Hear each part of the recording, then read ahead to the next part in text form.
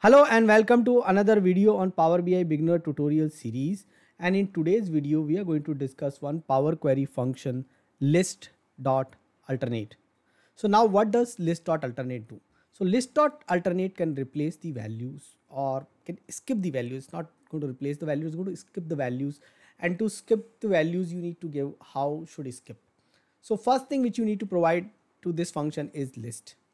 Second one is the count as a number.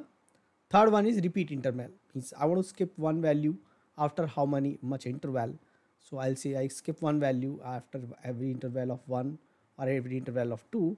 And then the offset. Offset means from where should I start? Should I start from the 0 offset? Should I start from 1 offset? Means I can leave certain elements which doesn't come. Now if you look at example list.alternate, this is a way we can generate a long list here.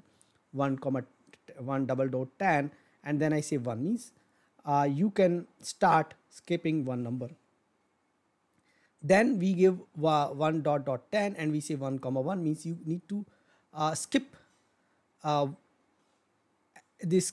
It's only skipping one number right now. Now we are saying skip and repeat it. So repeat it after every one number. So first what it does, it only skip the first number.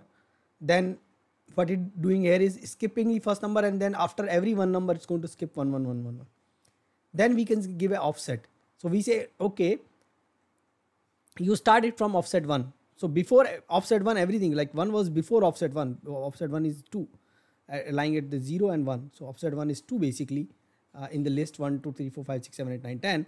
So it kept the 1 as is and then it started rolling it out. Now if you said 2, now you say, oh, I want to skip after 2. So what happens? 1. Now it does not touch the first part because the offset is 1. So after 3 and 4, so it skip the one number. Then after 3 and 4, after 2 elements, again skip one number. 6 and 7, again skip one number, and 9 and 10. So in that way, it's going to skip. Now what we are going to do is, let's go ahead and try that out ourselves. Okay. So we will go to Power BI. So we go to Power BI and under the Home tab, we have Transform Data. So click on that and we will reach Power Query.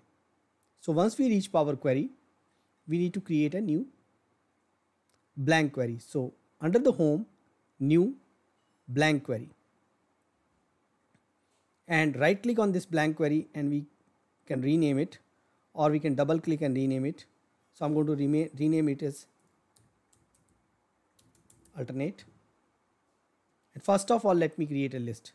So let's create a list 1 comma 1 dot dot 20. Okay, and we return that. So we got a list of 20 elements. Now we would like to do that alternate operations. So we go to Advanced Editor, comma, enter, and we say underscore alt is equal to list dot alternate. We provide the list which is nothing but source, comma, let's as of now provide 1. And why no changes? Because we have not returning alt, we are still returning source. So let's return alt.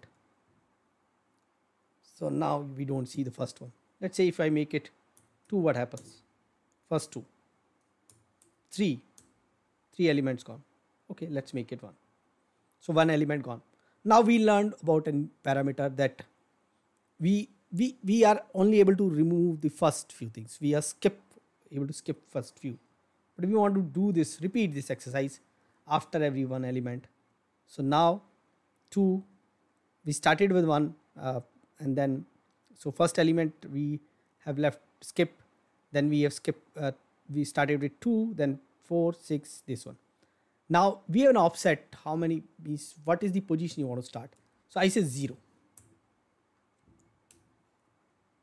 0 is the first offset. So it remains same. When I say first offset, it means it should leave the first element and then start with the second element, which is the offset 1. So then I get this 1, 2, 3, 4, 5, 6. Okay. Now we say what happens if I want to say 2 here. So what would happen? You get one element, after that 2 elements, continuous, then again skip one element, and then what happens if I say 2 here? Okay, so offset is 1, so it's going to start with 1. So 2 and 3 is going to left, then it's going to give me 4 and 5, then it's going to leave 6 and 7, then it's going to give me 8 and 9, then it's going to leave 10 and 11, then it's going to give it. So in this manner, this function works. Okay. So go ahead and try this function out. Do let me know what else you want me to cover in this particular series. Provide your feedback in comment. Thanks for watching this video. Thank you.